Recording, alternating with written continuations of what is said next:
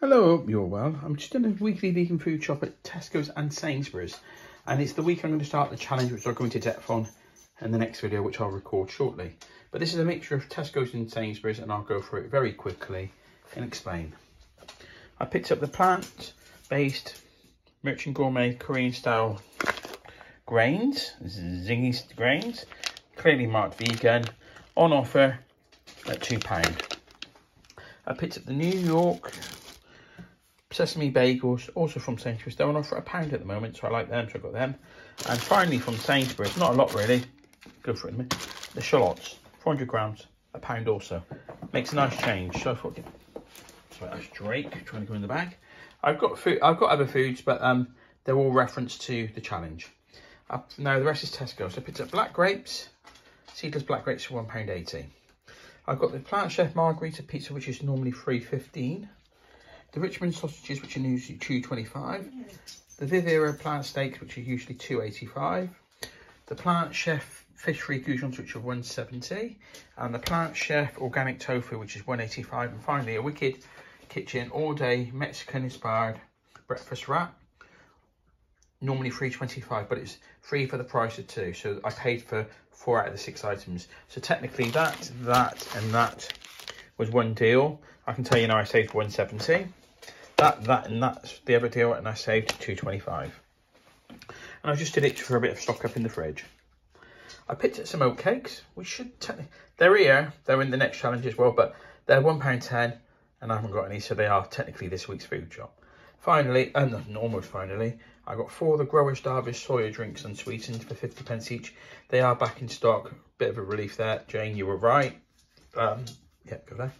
I got an Hour Pro strawberry flavoured yogurt on offer at £1.50. This bad boy, this pepper here, was at Sainsbury's, sorry.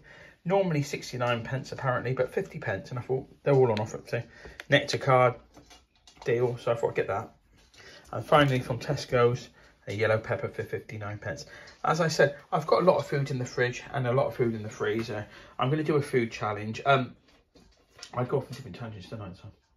The corn, I took a picture. I can't remember now. I'll do it in another video.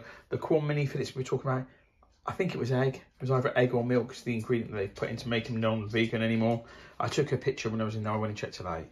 But so I'll leave that there. And yeah, I've got the rest of the food, bits and pieces, but I don't really need them this week in the part of the food challenge, so we'll go through that later on.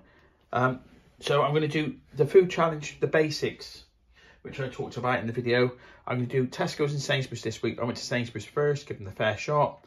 Then I went to Tesco's, and I'm going to see how they can compare to each other. Next week, I'm going to do Asda and Morrison's. And the final week, I'm going to do Lidl and Aldi. And what I'll do is I'll do it all equally the same. Pick up a few bits, like this is my weekly vegan food shop while I'm there. I don't want to keep going food shopping. And then I'll do a rundown from 1 to, and rate them all, basically. They're all going to have some better than others, I'm sure, but we'll see. This could be the reason, I'm open to justify, to be honest with you, the reason why I stick with Tesco's week in, week out, but I could be completely biased and completely wrong on this, so we'll see. So yeah, this is the weekly vegan food shop. If you've got this far, please give it a thumbs up. It helps the algorithm. It really does. Something you get used to, please subscribe. That would be amazing. Please feel free to leave a comment. I've got through a few comments today. I will try and finish them off today, stroke tomorrow. And more importantly, please, and I do appreciate them on it, really do.